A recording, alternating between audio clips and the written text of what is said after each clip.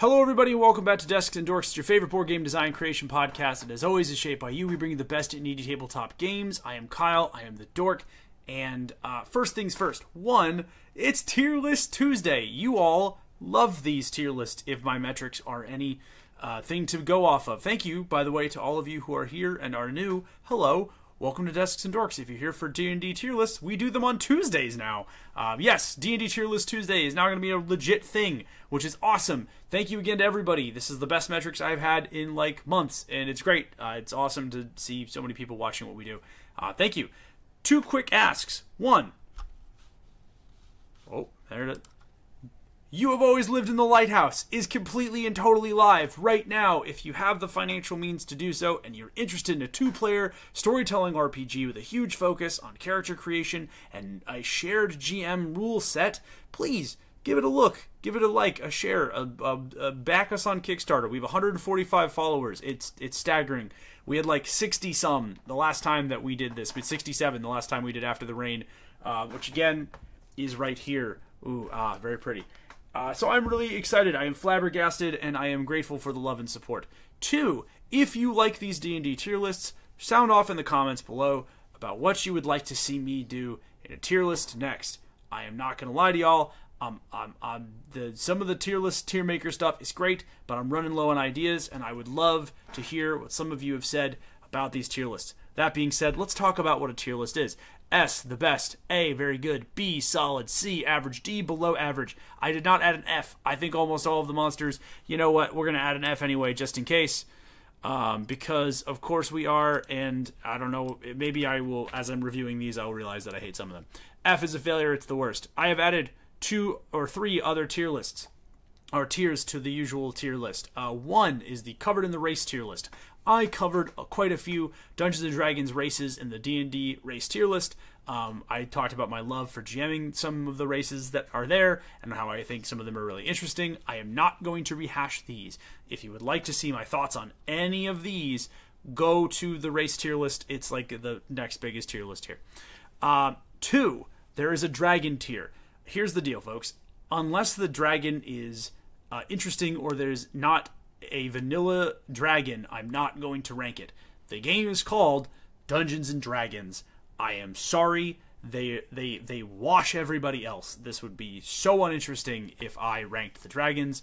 It would be S+ tier up here, and nobody cares, right? Because the game is Dungeons and Dragons. We all know no one's doing dungeons and quasits, right? Like, it doesn't exist. So rather than be bored about it, I put them here. This is the IDK. Kyle is just a human tier. I have dungeon mastered for a very long time. That does not mean I have used every monster. There will be some that I have not used, I'm not very familiar with. I don't want to lie to you guys, so I'm just going to put them in the human tier list because I am a human and I don't know everything, except I know that you should give us a like, a share, a comment. I'm not going to make that joke. All right, let's move on. Aboleth goes right to the A tier. The Aboleth is an abomination from beyond the realms that usually dwells in large bodies of water, subterranean sunken cavern systems, and the like. The reason I like the Aboleth is that it is literally an eldritch abomination. It uses magic and horrible, horrible powers to twist mortal beings into shells of their former selves. It's hard to say. And basically can corrupt and destroy entire kingdoms. I think it's rad. I think it gets outclassed by some of the monsters in S tier, but it is definitely top of the A tier for right now. I have no clue what this giant eye is. Dryad can go in the C tier. This monster is fine. This is definitely the Dryad art. I know it is. But the Dryad is a woodland spirit. It is connected to trees. If you like that sort of thing, you will probably like it. Actually, the more I talk, the more I'm like, Dryad's kind of boring. D for Dryad. No clue what this is, except that if you have trypophobia or whatever, the fear of multiple orifices, this is probably really scary. This is an air elemental. I'm going to put air elemental in the B tier, if only because there are some really cool things that you can do with air elementals. I read one of the R.A. Salvador books. I believe it is Homeland, the first in the Drist original saga where he's living in the Underdark, and his dad, who is a drow named Zaknafane, which is just a sick name, literally puts himself inside an air elemental, and the air elemental levitates him like this, and then airdrops him in, literally, into an enemy base. It's sick. So go air elemental. I think air elementals are cool. This is a sphinx of some kind, or a Yeah, this is a Sphinx of some kind. Sphinx I'm going to put in the C tier. I like Sphinx. I think it's an interesting... No, C or B, C or B, C or B. We'll do low B for right now. I might go back and change that. Sphinx, riddles, body of a lion, wings of an eagle, face of a lion-human thing. It's fine. This is a steel golem. Shockingly enough, I think constructs are really interesting. I think they're super cool.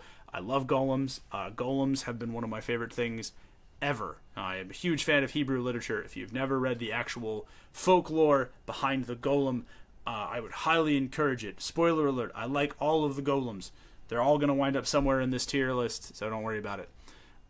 This is an N-Keg. An N-Keg is basically a giant semi-sentient, although I guess it depends. They've changed some of the stuff from 5e that they had in past editions. If this was like a 3.5 monster manual, I could probably tell you where some of them were in the book without looking at the table of contents. But an N-Keg is basically just a giant bug-like creature. Actually, D tier, I think it's meh. This is an Azur. Azurs are a group of fireborn. They're like fire dwarves. Like imagine a dwarf and a bonfire had a baby. And that's basically what this is. They live in the elemental plane of fire and occasionally other places like the Nine Hells. They usually work with Efreet, which is kind of cool. They have like bronze metal skin, which is kind of hard. yeah, dude, it's literally hard. But yeah, I think the Azurs are cool. I think they're fun. Baelor, S tier. This is a Balrog. Baelor, Balrog. It's a Balrog. These are the generals of the demonic forces. They're sick, dude. They have a giant evil whip that like Castlevania's it and explodes. They got big swords. They have a Vorpal +5 sword. Usually they are just sick, dude. Look at this. This is iconic. Look at the muscularity. Yeah, it's just great. This is a Bebelith, which is a weird gibbering abomination.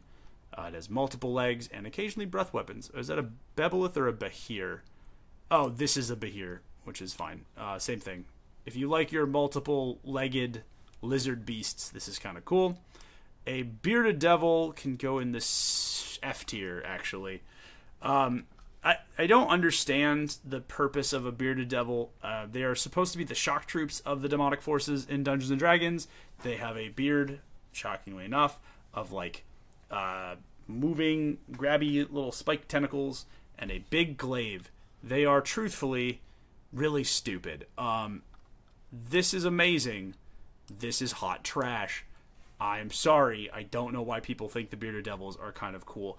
Dungeons & Dragons, you can get rid of this creature. It is okay. You can get rid of them. They're not that interesting. They are not that cool. The evil beings, you could literally, honestly, even without the beard, why is it a beard? It's just lame. It's just lame. Dexter's Lab did it better. This is Black Orc Jelly. I think Black Orc Jelly can go in the B tier. I think the ooze monsters in Dungeons & Dragons are really interesting conceptually in that they offer a creature that is really deadly and really scary to fight for your party, but doesn't fight them for, like, reasons, right? It is a no thoughts, only vibes kind of creature, and that's kind of cool and kind of necessary sometimes. Could be useful. A bullet or land shark. I think this creature is awesome. I don't know what it is about a bullet. I think they're great. Or a boulet. I think it's a bullet. I think they're awesome. I think they're cool. They're just little burrowy boys. This is a chain devil. The art on the 5th edition chain devil sucks, but the creature itself is still kind of rad. Like, this is terrible. This is great.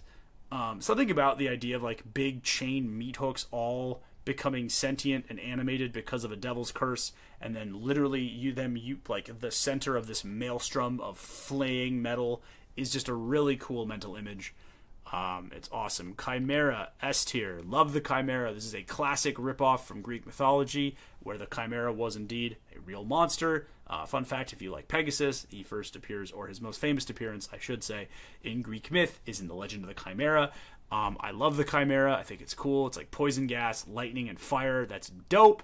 It can fly. Look at those giant evil appendages. This is a Chol. Chols are crab people. They have the ability to like overwhelm people's minds. They're like not quite demons, but they're like just they're evil crab people. They wind up feeling like a cheap knockoff Doctor Who villain rather than anything of any real sentience or semblance of importance. Clay Golem up in the A tier. Love the Clay Golem. Cloakers, controversial opinion. I think Cloakers are pretty good. At the time that your opponents or your party should start fighting Cloakers, it's like a weird transitional part of their leveling, and so you can't throw really powerful stuff at them quite yet. But what you can do is you can find interesting low-level opponents that challenge the way your party fights.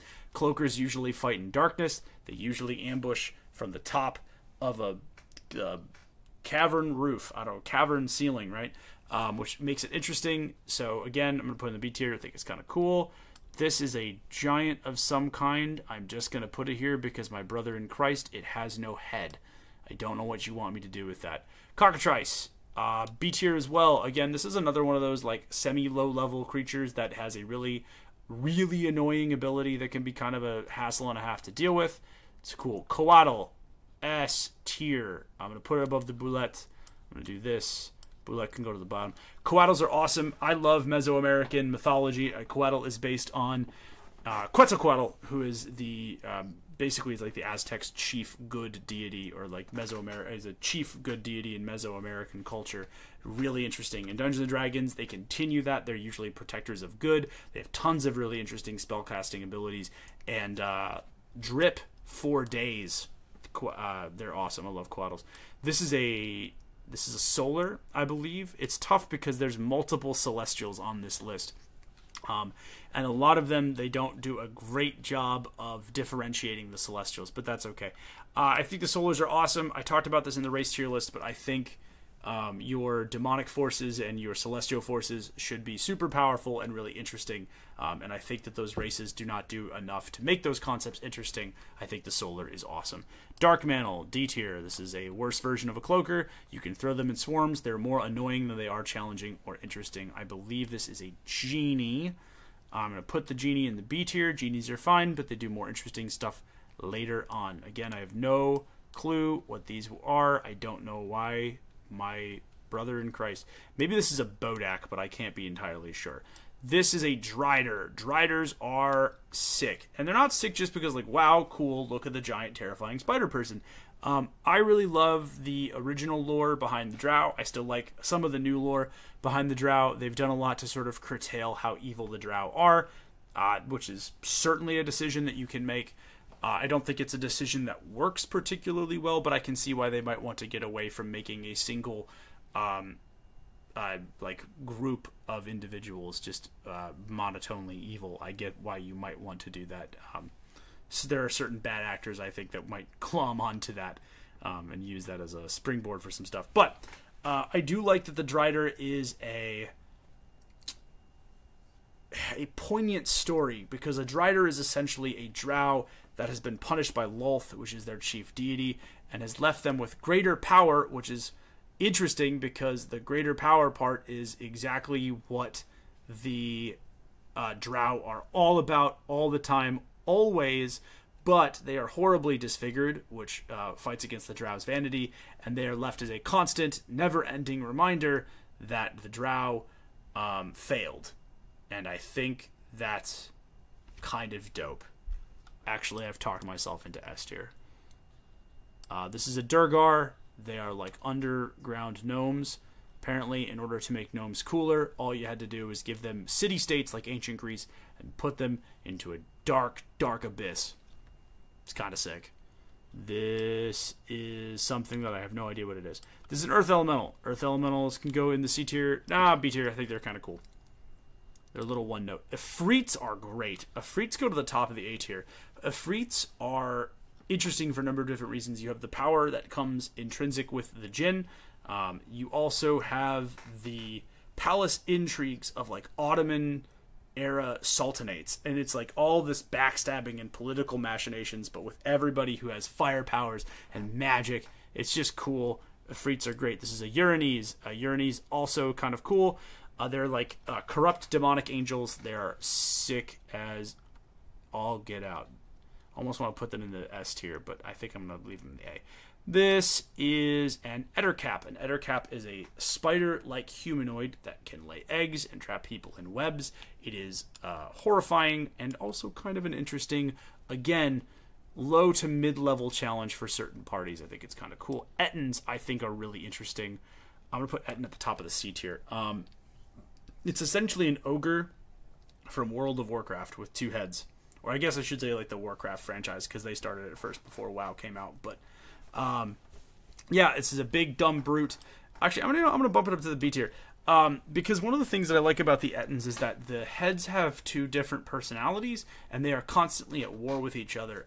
Some of my favorite D&D stories, and some of my favorite D&D moments have been players actually playing the 2 heads of the Ettins against each other, which I think is really interesting. Fire Elemental, I think, can also go in the B tier. This is a flesh golem, if memory serves. And the flesh golem goes right in the A tier, the rest of its golem brethren. This is a gargoyle. I want to do the bit so badly. For those of you who are Hero Quest fans, Bardic Broadcast is this guy. He does this thing where he's like, this is an abomination. This is a gargoyle. This is a gargoyle. It's fantastic. Gargoyles are great. I love everything about the mythos. I love that they're finding new life in Dungeons & Dragons as these stone protectors of buildings. Can you tell I was a 90s baby? I grew up with the show. Gargoyles. This is a gelatinous cube. I don't know what it is about the gelatinous cube that I like, but it, like, the gelatinous cube is frustrating because it defies ranking, right? Like, that's the interesting part about the gelatinous cube, is it defies ranking. I don't know why I like it. I just know that it's great. Like, in a world of giant evil demons and huge screw you gods and massive beings made of living fire, there is just one cube of acid, and it just, like, it just sluices its way through this dungeon and just murders people, and it's so stupid. It's so stupid it wraps right back around to being brilliant, and I think that's great. I think we're going to rank one more, and then I'm going to do a part 2 of the tier list. I think that'll be cool because we're nearing the end of the time that you guys usually kind of check out in the video. So I want to make sure that I'm getting everybody here. And dear God, we have so many more monsters to go. Last one, but certainly not least, this is a ghoul. I think ghouls are cool. I'm going to put them in the A tier. They've done a lot to tone down the ghoul lore. But I do like the idea of this sort of flesh-eating zombie, and you're like, oh, this will be fine, and actually, it is not fine. It is much faster and much deadlier and much smarter than you would expect. That is part 1 of the Dungeons & Dragons Monsters tier list. I will be doing the next part of this tier list on Thursday. If you like this video, give it a like, a share, a comment, a subscribe, and again, I'm going to reiterate what I said at the beginning. Please check out You Have Always Lived in the Lighthouse. It's right here. Look at the beautiful colors. It's awesome. We would really, really appreciate it. It's in the description below. 2, if you like these videos, and again, it sounds like a lot of you do, or at least a lot of you like watching them, so you can dislike them and tell everyone why I'm wrong, which is okay, cool. You can do that. That's totally fine. If you do like these, if they are entertaining to you, if you see value in this concept, I'm going to ask you one more time, please make your voices heard in the comments. Let me know what kind of tier list you would like me to do. Until then, I am Kyle Ott for Discs and Dorks. This is part 1 of the Dungeons & Dragons Monster tier list. Y'all have been great. I really appreciate it. Please make sure that you go check out You Have Always Lived at the Lighthouse. But until next time, I'll see y'all later. Peace.